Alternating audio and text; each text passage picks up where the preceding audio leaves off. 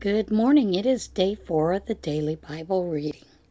And today we pick up on Genesis chapter 35, where Jacob returns to Bethel. As usual, we're going to start with a little prayer. Dear Heavenly Father, we pray that you will care for all those that are hurting, heal those, give them comfort, and as always, heal our nation. Only through you are we truly saved. However, our country needs a healing like nobody's business. It is one of the worst things we are going through. We're seeing people who have little regard for one another, for others, who are simply trying to get by and live their life. Please, Lord, send down your healing light to cleanse this, to bring us all a little more peace. In Jesus' name I pray. Amen. Just a short, quick prayer. As you know, on Facebook, the group is up. I am trying to also post some daily Bible verses here and there. If you have prayer requests that you would like to put out there, please list them there. Put them out there, because I'm sure every one of you who have joined the group are more than willing to set out and put them in your prayer list.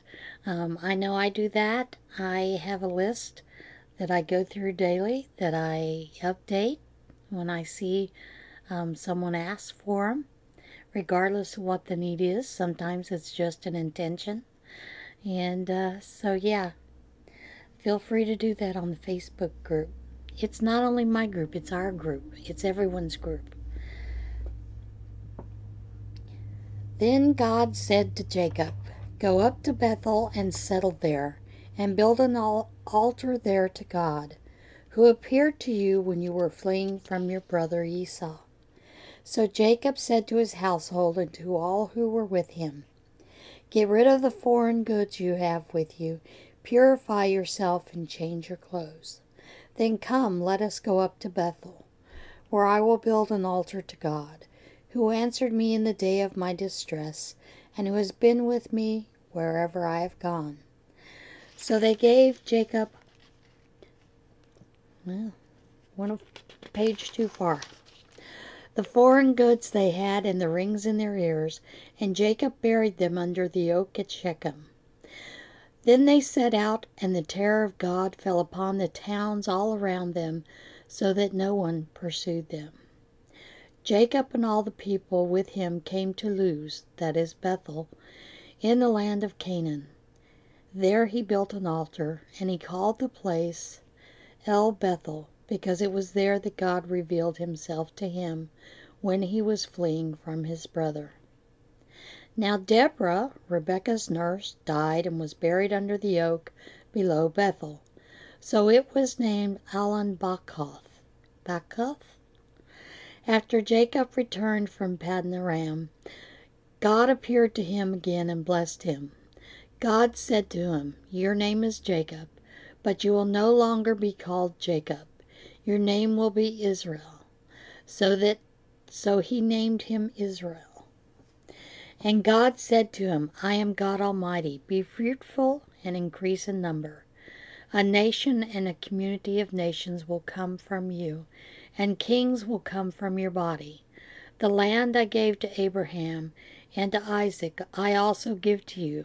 I will give this land to your descendants after you." Then God went up from him at the place where he had talked with him. Jacob set a stone pillar at the place where God had talked with him, and he poured out a drink offering on it. He also poured oil on it. Jacob called the place where God had talked with him Bethel. Then they moved on from Bethel. While they were still some distance from Ephrath, Rachel began to give birth and had great difficulty. As she was having great difficulty in childbirth, the midwife said to her, "Don't be afraid, for you have another son." As she breathed her last, for she was dying, she named her son Ben-Oni, but his father named him Benjamin. So Rachel died and was buried on the way to Ephrath, that is Bethlehem. Over her tomb Jacob set a pillar, and to this day that pillow marks Rachel's tomb. Israel moved on again and pitched his tent beyond Migdal Eder. While Israel was living in that region, Reuben went in and slept with his father's concubine Bilhah, and Israel heard of it. Jacob had 12 sons, the sons of Leah, Reuben the firstborn of Jacob, Simeon, Levi, Judah, Issachar, and Zebulun. The sons of Rachel, Joseph and Benjamin. The sons of Rachel's maidservant, Bilhah, Dan and Naphtali. The sons of Leah's maidservant, Zilpah, Gad and Asher. These were the sons of Jacob, who were born to him in Paddan Aram. Jacob came home to his father Isaac in Mamre, near Kiriath Arba, that is Hebron, where Abraham and Isaac had stayed. Isaac lived 180 years. Then he breathed his last and died, and was gathered to his people old and full of years. And his sons Esau and Jacob buried him. Esau's descendants. This is the account of Esau, that is Edom. Esau took his wives from the women of Canaan, Adah, daughter of Elon the Hittite, and Oholibamah, daughter of Anah, and great daughter of Zibeon the Hivite. Also Basmath, daughter of Ishmael, and sister of Nebaioth. Adah bore Eliphaz to Esau, Basemath bore Reuel, and Oholibamah bore Jeush, Jalam, and Korah. These were the sons of Esau, who were born to him in Canaan. Esau took his wives, sons and daughters, and all the members of his household, as well as his livestock and all other animals, and all the goods he had acquired in Canaan, and moved to a land some distance from his brother Jacob. Their possessions were too great for them to remain together. The land where they were staying could not support them both because of their livestock. So Esau, that is Edom, settled in the hill country of Seir. This is the account of Esau, the father of Edomites, in the hill country of Seir. These are the names of Esau's sons: Eliphaz, the son of Esau's wife Adah, and Reuel, the son of Esau's wife Basemath. The sons of Eliphaz, Teman, Omar, Zepho, Gatam, and Kenaz. Esau's son Eliphaz also had a concubine named Timnah, who bore him Amalek. These were the grandsons of Esau's wife Adah. The sons of Reuel: Nathan, Nahath, Zerah, Shammah, and Misa. These were the grands of Esau's wife Basemath. The sons of Esau's wife Oholibamah, daughter of Anah, and great daughter of Zibeon, were whom she bore to Esau: Jeush, Jalam, and Korah. These were the chiefs among Esau's descendants. The sons of Eliphaz, the firstborn of Esau: chiefs Teman, Omar, Zepho, Kenaz, Korah, Gatam, Amalek. These were the chiefs descended from Eliphaz in Edom. They were great grandsons of Adah. The sons of Esau's son Reuel: chiefs Nahath, Zerah, Shammah, and Misa. These were the chiefs descended from rule in Edom. They were the grandsons of Esau's wife, Basmath.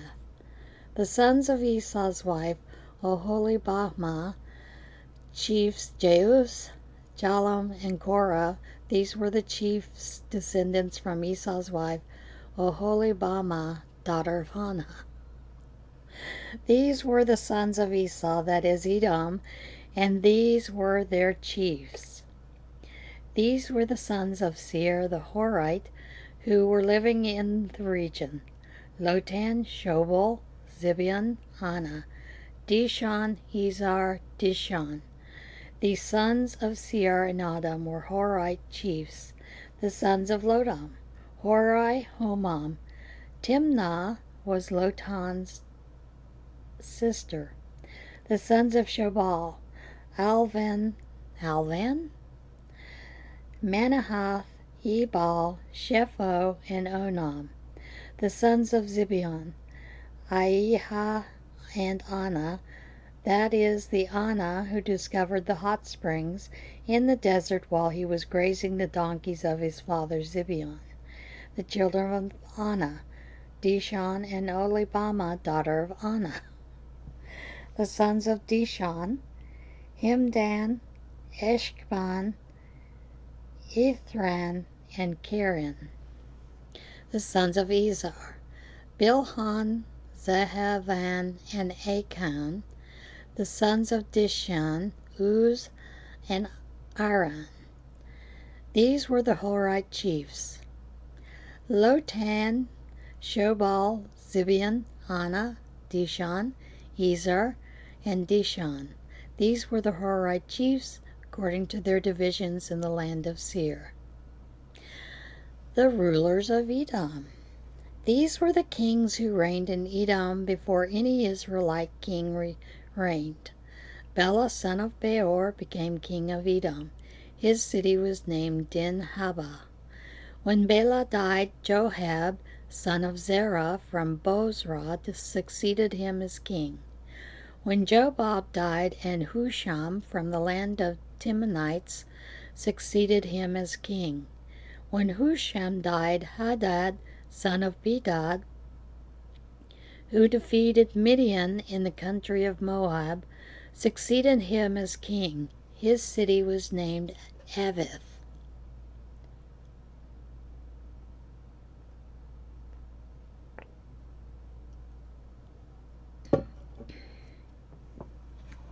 Got a tickle going.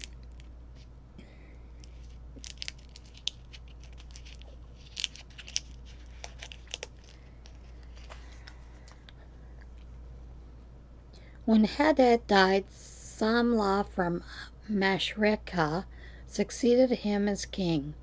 When Samlah died, Shaul from Rehoboth on the river succeeded him as king. When Shaul died, Baal-Hanan, son of Aobar, succeeded him as king. When Baal-Hanan, son of Akbar, died, Hadad succeeded him as his king. His city was named Pau, and his wife's name was Mehetabel, daughter of Matred, the daughter of Mezahab. These were the chiefs descended from Esau by name according to their clans and regions: Timnah, Alva, Jeheth, Oholibamah, Elah, Pinon, Kenaz, Taman, Mibzar, Magdiel, and Aram. These were the chiefs of Edom according to their settlements in the land they occupied. This was Esau, the father of the Edomites.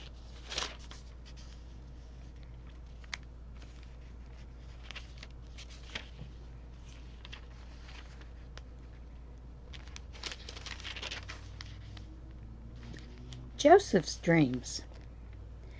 Jacob lived in the land where his father had stayed, the land of Canaan. This is the account of Jacob.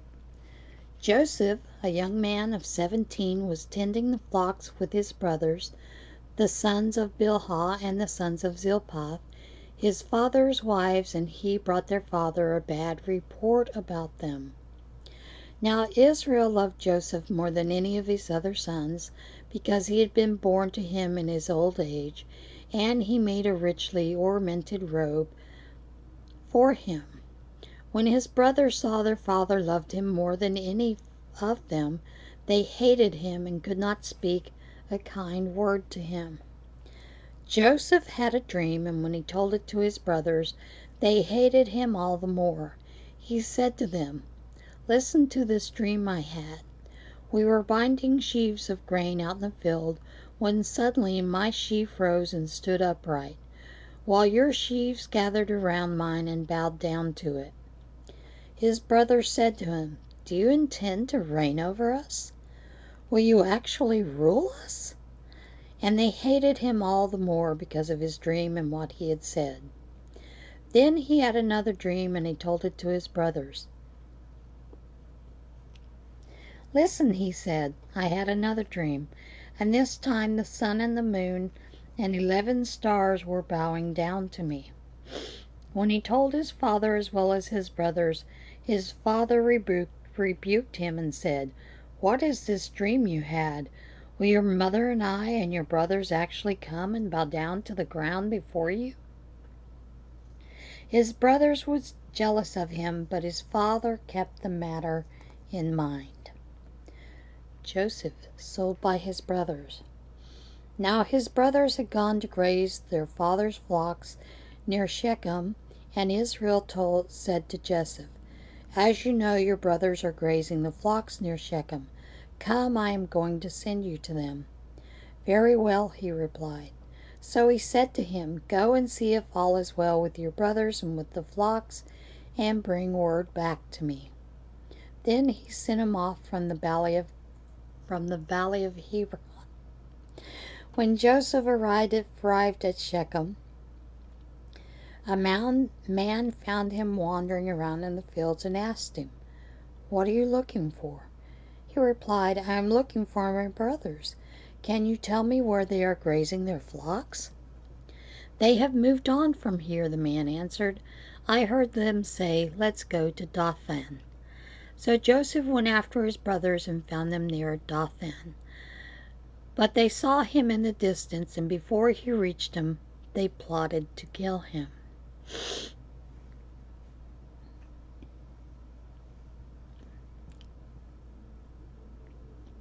"Here comes that dreamer," they said to each other. "Come now, let's kill him and throw him into one of these cisterns, and say that a ferocious animal devoured him.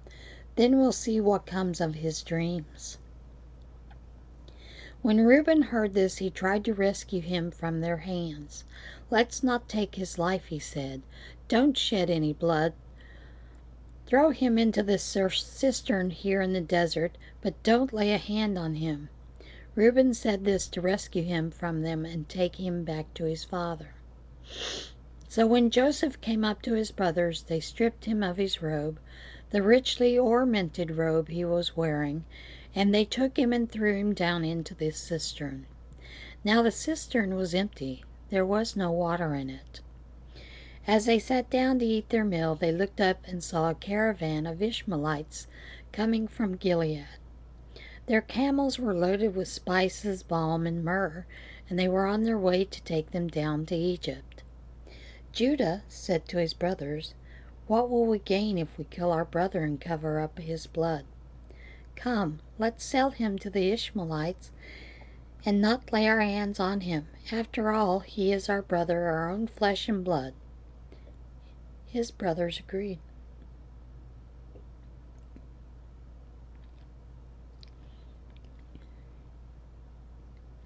So when the Midianite merchants came by, his brothers pulled Joseph up out of the cistern and sold him for 20 shekels of silver to the Ishmaelites, who took him to Egypt.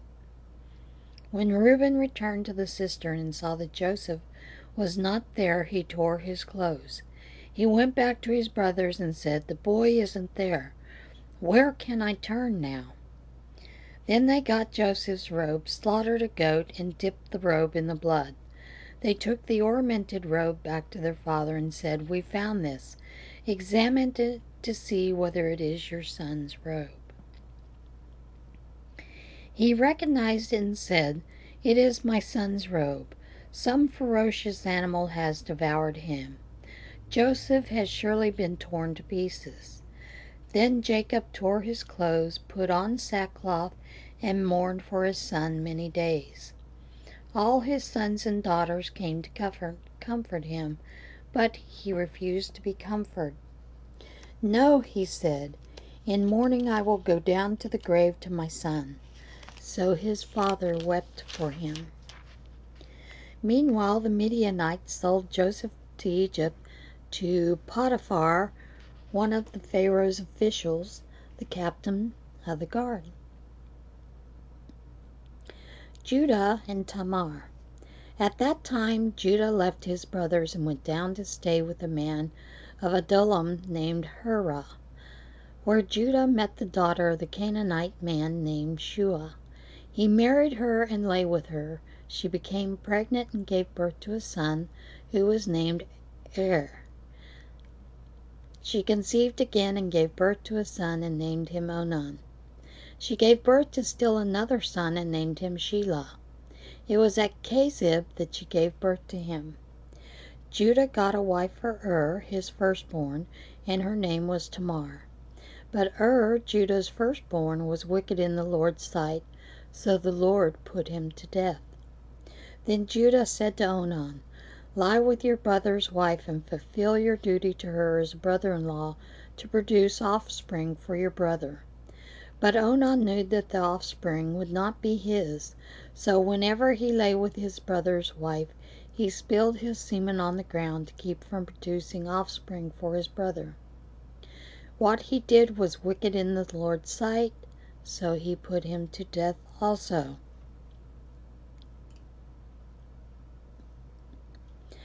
Judah then said to his daughter-in-law Tamar, "Live as a widow in your father's house until my son Shelah grows up," for he thought he may die too, just like his brothers. So Tamar went to live in her father's house. After a long time, Judah's wife, the daughter of Shua, died. When Judah had recovered from his grief, he went to Timnah to the men who were shearing his sheep, and his friend Hira the Adullamite went with him. When Tamar was told, "Your father-in-law is on his way to Timnah to shear his sheep," she took off her widow's clothes, covered herself with a veil to disguise herself, and then sat down at the entrance to Enaim, which is on the road to Timnah. For she saw that, though Shelah had now grown up, she had not been given to him as his wife. When Judah saw her, he thought she was a prostitute, for she had covered her face. Not realizing that she was his daughter-in-law, he went over to her by the roadside and said, "Come now, let me sleep with you." "And what will you give me to sleep with you?" she asked. "I'll send you a young goat from my flock," he said. "Will you give something to me as a pledge until you send it?" she asked. He said, "What pledge should I give to you?" "Your seal and its cord and the staff in your hand," she answered. So she gave them to her and slept with her, and she became pregnant by him. After she left, she took off her veil and put on her widow's clothes again. Meanwhile, Judah sent the young goat by his friend the Adullamite in order to get his pledge back from the woman. But he did not find her. He asked the men who lived there, where is the shrine prostitute who was beside the road at Enaim?" "There hasn't been any shrine prostitute here," they said. So he went back to Judah and said, "I didn't find her." Besides, the men who lived there said, "There hasn't been any shrine prostitute here." Then Judah said, "Let her keep what she has, or we will become a laughingstock. After all, I did send her this young goat, but you didn't find her." After 3 months later, Judah was told, "Your daughter-in-law Tamar is guilty of prostitution, and as a result, she is now pregnant." Judah said, "Bring her out and have her burned to death." As she was being brought out, she sent a message to her father-in-law. "I am pregnant by the man who owns these," she said. And she added, "If you recognize whose seal and cord and staff these are." Judah recognized them and said, "She is more righteous than I, since I wouldn't have given her my son Shelah." And he did not sleep with her again. When the time came for her to give birth, there were twin boys in her womb. As she was giving birth, one of them put out his hand. So the midwife took a scarlet thread and tied it to his wrist and said, "This one came out first." But when he drew back his hand, his brother came out, and she said, "So this is how you have broken out." And he was named Perez. Then his brother, who had the scarlet thread on his wrist, came out, and he was given the name Zerah. Joseph and Potiphar's wife. Now Joseph had been taken down to Egypt. Potiphar, an Egyptian who was one of the Pharaoh's officials, captain of the guard, bought him from the Ishmaelites who had taken him there. The Lord was with Joseph, and he prospered, and he lived in the house of his Egyptian master. When his master saw that the Lord was with him, and that the Lord gave him success in everything he did, Joseph found favor in his eyes and became his attendant.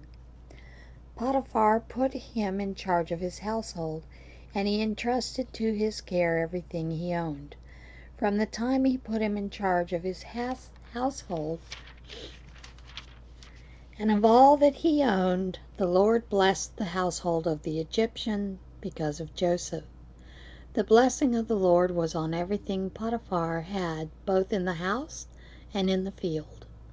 So he left in Joseph's care everything he had. With Joseph in charge, he did not concern himself with anything except the food he ate. Now Joseph was well built and handsome, and after a while his master's wife took notice of Joseph and said, "Come to bed with me." But he refused. "With me in charge," he told her, "my master does not concern himself with anything in the house. Everything he owns he has entrusted to my care. No one is greater in this house than I am. My master has withheld nothing from me except you, because you are his wife. How then could I do such a wicked thing and sin against God?" And though she spoke to Joseph day after day, he refused to bed with her or even be with her. One day he went into the house to attend to his duties, and none of the household servants was inside. She caught him by his cloak and said, "Come to bed with me." But he left his cloak in her hand and ran out of the house. When she saw that he had left his cloak in her hand and had run out of the house, she called her household servants. "Look," she said to them, "this Hebrew has been brought to us to make sport of us. He came in here to sleep with me. But I screamed. When he heard me scream for help, he left his cloak beside me and ran out of the house." She kept his cloak beside her until his master came home. Then she told him this story.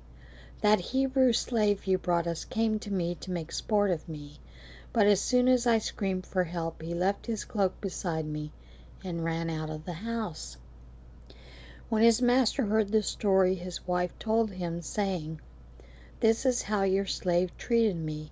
He burned with anger. Joseph's master took him, put him in prison, the place where the king's prisoners were confined. But while Joseph was there in the prison, the Lord was with him. He showed him kindness and granted him favor in the eyes of the prison warden. So the warden put Joseph in charge of all those held in the prison, and he was made responsible for all that was done there. The warden paid no attention to anything under Joseph's care, because the Lord was with Joseph and gave him success in whatever he did. The cupbearer and the baker. Some time later, the cupbearer and the baker of the king of Egypt offended their master, the king of Egypt. Pharaoh was angry with his two officials, the chief cupbearer and the chief baker, and had put them in custody in the house of the captain of the guard, in the same prison where Joseph was confined. The captain of the guard assigned them to Joseph, and he attended them. After they'd been in custody for some time, each of the two men, the cupbearer and the baker of the king of Egypt, who were being held in prison, had a dream the same night, and each dream had a meaning of its own. When Joseph came to them the next morning, he saw that they were both dejected. So he asked Pharaoh's officials who were in the custody with him in his master's house, "Why are your faces so sad today?" "We both had dreams," they answered, "but there is no one to interpret them." Then Joseph said to him, "Do not interpretations belong to God? Tell me your dreams." So the chief cupbearer told Joseph of his dream. He said to him, "In my dream I saw a vine in front of me, and on the vine were 3 branches. As soon as it budded, it blossomed, and its clusters ripened into grapes. Pharaoh's cup was in my hand, and I took the grapes, squeezed them into Pharaoh's cup, and put the cup in his hand." "This is what it means," Joseph told him. "Those 3 branches are 3 days. Within 3 days Pharaoh will lift up your head and restore you to your position, and you will put Pharaoh's cup in his hand, just as you used to do when you were his cupbearer. But when all goes well with you, remember me and show me kindness. Mention me to Pharaoh and get me out of this prison. For I was forcibly carried off from the land of the Hebrews, and even here I have done nothing to deserve being put in a dungeon."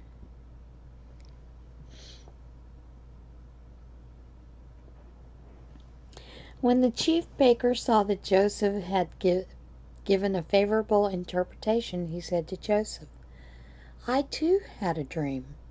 On my head were 3 baskets of bread.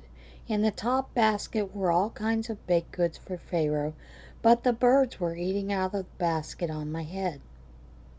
"This is what it means," Joseph said. "The 3 baskets are 3 days. Within 3 days Pharaoh will lift off your head and hang you on a tree, and the birds will eat away your flesh." Now the 3rd day was Pharaoh's birthday, and he gave a feast for all his officials. He lifted up the heads of the chief cupbearer and the chief baker in the presence of his officials. He restored the chief cupbearer to his position, so that he once again put the cup in Pharaoh's hand. But he hanged the chief baker, just as Joseph had said to them in his interpretation. The chief cupbearer, however, did not remember Joseph. He forgot him. Pharaoh's dreams.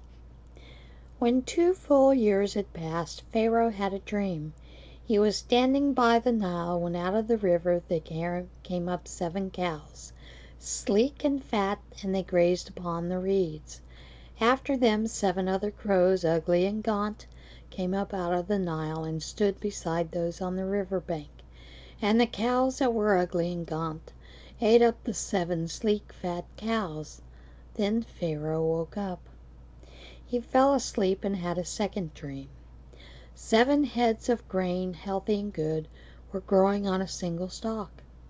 After them 7 other heads of grain sprouted, thin and scorched by the east wind. The thin heads of grain swallowed up the 7 healthy, full heads. Then Pharaoh woke up. It had been a dream.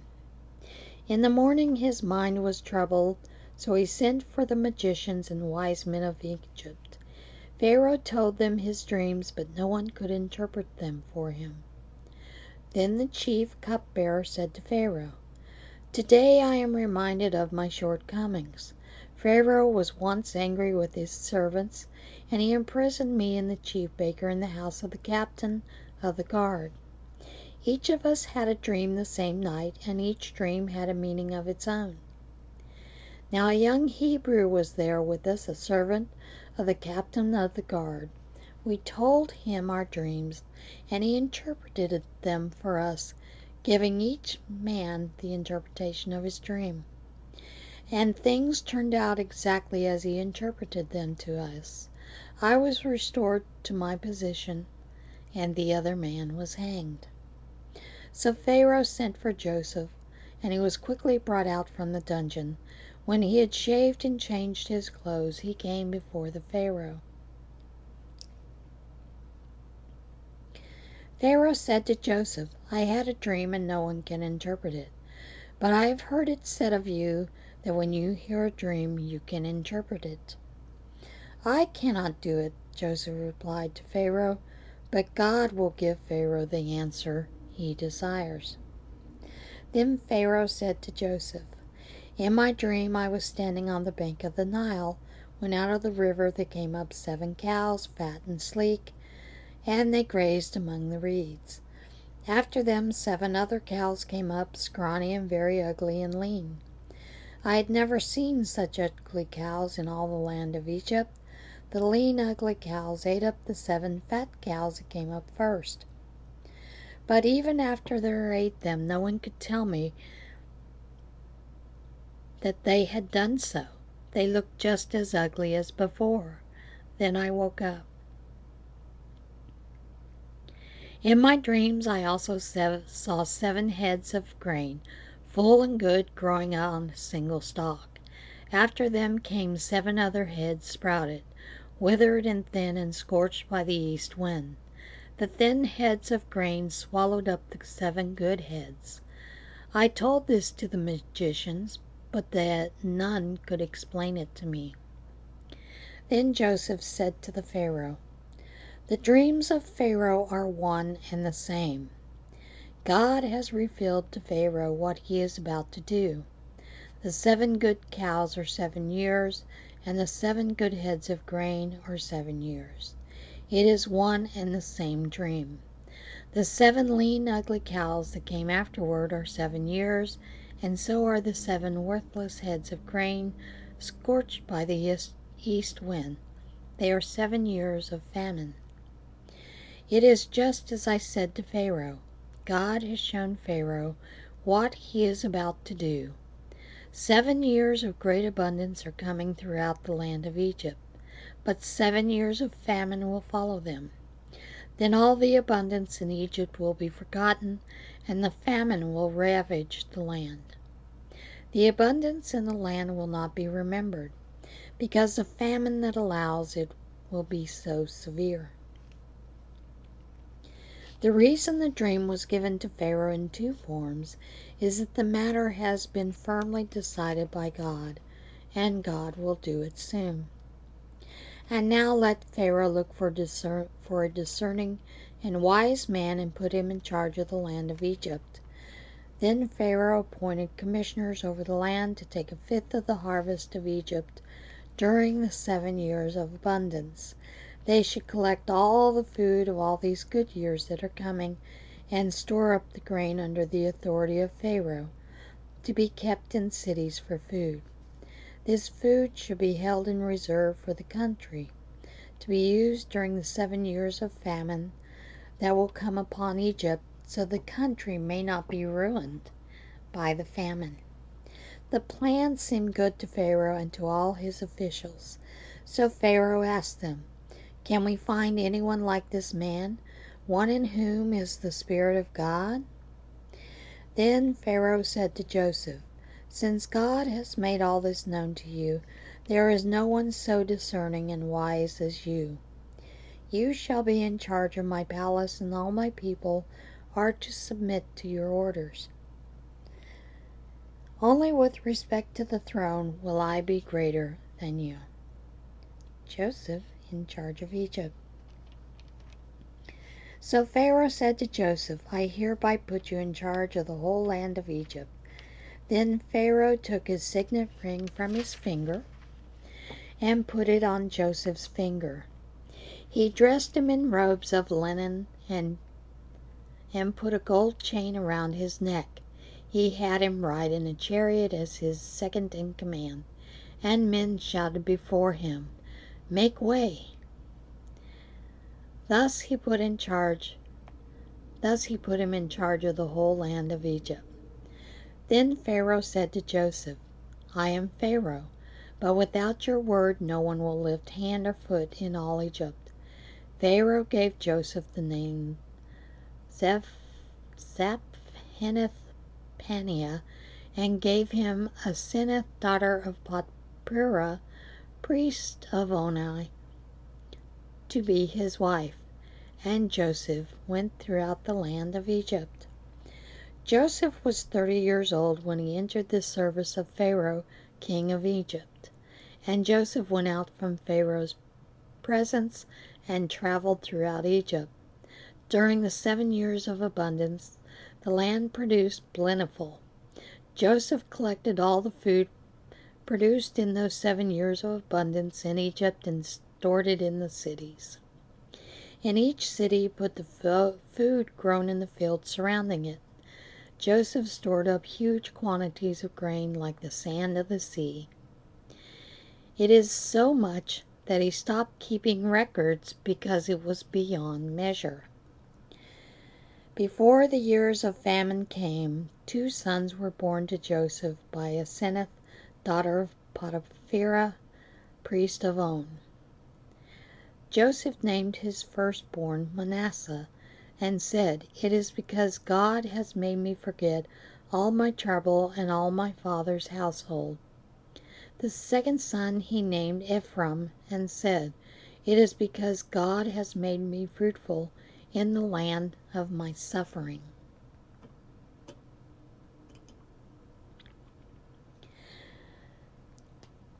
The 7 years of abundance in Egypt came to an end, and the 7 years of famine began, just as Joseph had said. There was famine in all the other lands, but in the whole land of Egypt there was food. When all Egypt began to feel the famine, the people cried to Pharaoh for food. Then Pharaoh told all the Egyptians, Go to Joseph and do what he tells you. When the famine had spread over the whole country, Joseph opened the storehouses and sold grain to the Egyptians, for the famine was severe throughout Egypt. And all the countries came to Egypt to buy grain for Joseph, because the famine was severe in the world. Joseph's brothers go to Egypt. When Jacob learned there was grain in Egypt, he said to his sons, Why do you just keep looking at each other? He continued, I have heard that there is grain in Egypt. Go down there and buy some for us, so that we may live and not die. Then the 10 of Joseph's brothers went down to buy grain from Egypt. But Jacob did not send Benjamin, Joseph's brother, with the others, because he was afraid that harm might come to him. So Israel's sons were among those who went to buy grain, for the famine was in the land of Canaan also. Now Joseph was the governor of the land, the one who sold grain to all its people. So when Joseph's brothers arrived, they bowed down to him with their faces to the ground. As soon as Joseph saw his brothers, he recognized them, but he pretended to be a stranger and spoke harshly to them. Where do you come from? He asked. From the land of Canaan, they replied, to buy food. Although Joseph recognized his brothers, they did not recognize him. Then he remembered his dreams about them and said to them, You are spies. You have come to see where our land is unprotected. No, my lord, they answered. Your servants have come to buy food. We are all the sons of one man. Your servants are honest men, not spies. No, he said to them, you have come to see where our land is unprotected. But they replied, your servants were 12 brothers, the sons of one man who lives in the land of Canaan. The youngest is now with our father, and one is no more. Joseph said to them, it is just as I told you. You are spies, and this is how you will be tested. As surely as Pharaoh lives, you will not leave this place unless your youngest brother comes here. Send one of your number to get your brother. The rest of you will be kept in prison so that your words may be tested to see if you are telling the truth. If you are not, then as surely as Pharaoh lives, you are spies. And he put them all in custody for 3 days. On the 3rd day Joseph said to them, do this, and you will live, for I fear God. If you are honest men, let one of your brothers stay here in prison while the rest of you go and take grain for your starving households.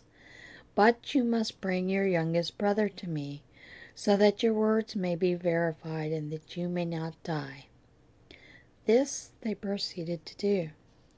They said to one another, surely we are being punished because of our brother. We see how distressed he was when he pleaded with us for his life, but we would not listen. That's why this distress has come upon us. Reuben replied, didn't I tell you not to sin against the boy? But you wouldn't listen. Now we must give an accounting for his blood. They did not realize that Joseph could understand them, since he was using an interpreter. He turned away from them and began to weep, but then turned back and spoke to them again. He had Simon taken from them and bound before their eyes. Joseph gave orders to fill their bags with grain, to put each man's silver back in his sack, and to give them provisions for their journey. After this was done for him, they loaded their grain on their donkeys and left. At the place where they stopped for the night, one of them opened his sack to give feed for his donkey, and he saw his silver in the mouth of his sack. My silver has been returned to me, he said to his brothers. Here it is in my sack. Their hearts sank, and they turned to each other trembling and said, what is this that God has done to us? When they came to their father Jacob in the land of Canaan, they told him all that had happened to them. They said, the man who is lord over the land spoke harshly with us and treated us as though we were spying on the land. But we said to him, we are honest men, we are not spies. We are 12 brothers, sons of one father, one who is no more, and the youngest who is now with our father in Canaan. Then the man who is lord over the land said to us, this is how I will know whether you are honest men. Leave one of your brothers here with me and take food for your starving households, and go. But bring your youngest brother to me, so I will know that you are not spies but honest men. Then I will give your brother back to you, and you can trade in the land. As they were emptying their sacks, there in each man's sack was his pouch of silver. When they and their father saw the money pouches, they were frightened. Their father Jacob said to them, you have deprived me of my children. Joseph is no more, Simon is no more, and now you want to take Benjamin. Everything is against me. Then Reuben said to his father, you may put both of my sons to death if I do not bring him back to you. Entrust him to my care, and I will bring him back. But Jacob said, my son will not go down there with you.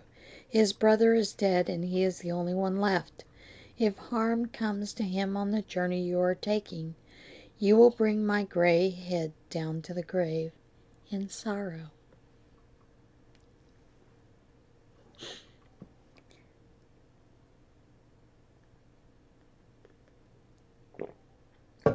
The second journey to Egypt. Now the famine was still severe in the land, so when they had eaten all the grain they had brought from Egypt, their father said to them, "Go back and buy us a little more food." But Judah said to him, "The man warned us solemnly, 'You will not see my face again unless your brother is with you.' If you will send our brother along with us, we will go down and buy food for you. But if you will not send him, we will not go down, because the man said to us, 'You will not see my face again unless your brother is with you.'" Israel asked, "Why did you bring this trouble on me by telling the man you had another brother?" They replied, "The man questioned us closely about ourselves and our family. 'Is your father still living?' he asked us. 'Do you have another brother?' We simply answered his questions. How were we to know? He would say, 'Bring your brother down here.'" Then Judah said to Israel his father, "Send the boy along with me, and we will go at once, so that we and you and our children may live and not die. I myself will guarantee his safety. You can hold me personally responsible for him.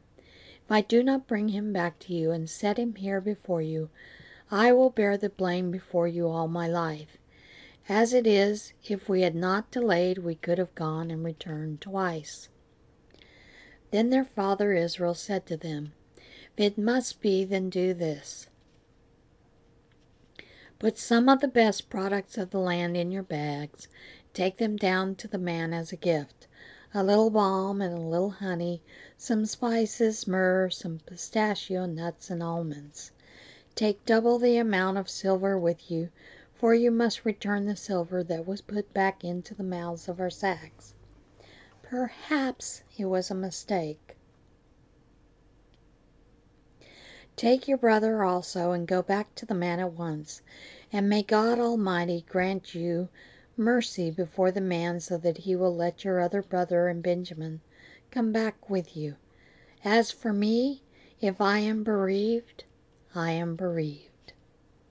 So the men took the gifts and double the amount of silver, and Benjamin also.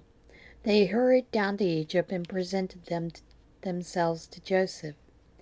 When Joseph saw Benjamin was with them, he said to the stewards of his house, "Take these men to my house, slaughter an animal, prepare dinner, for they are to eat with me at noon."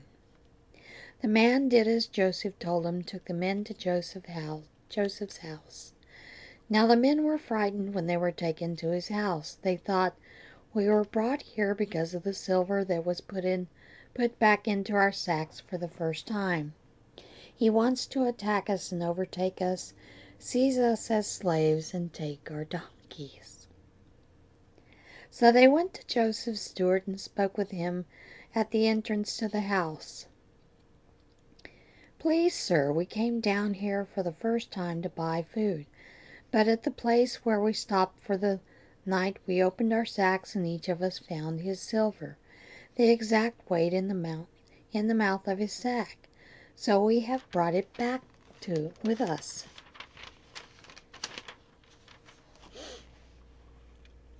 "We have also brought additional silver with us to buy food.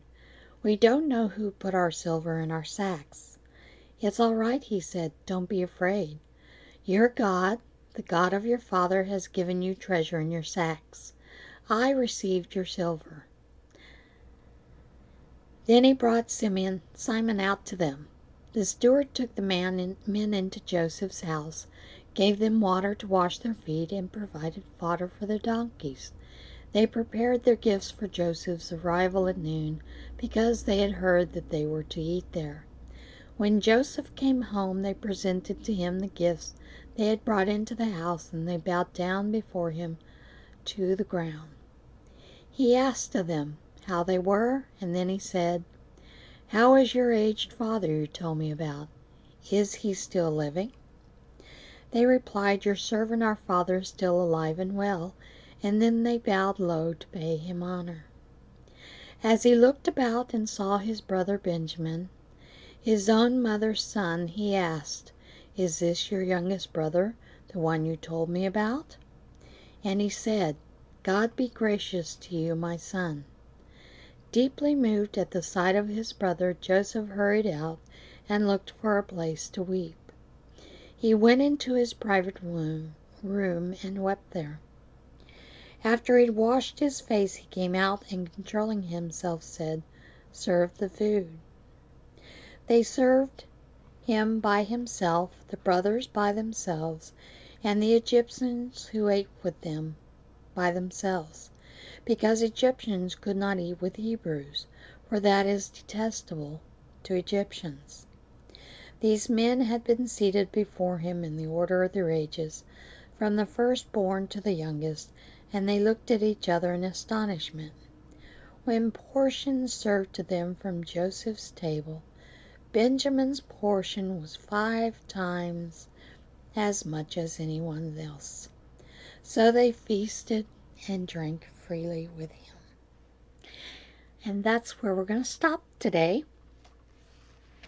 Now, if you're doing the 90-day challenge, you're supposed to go all the way through Exodus chapter 6.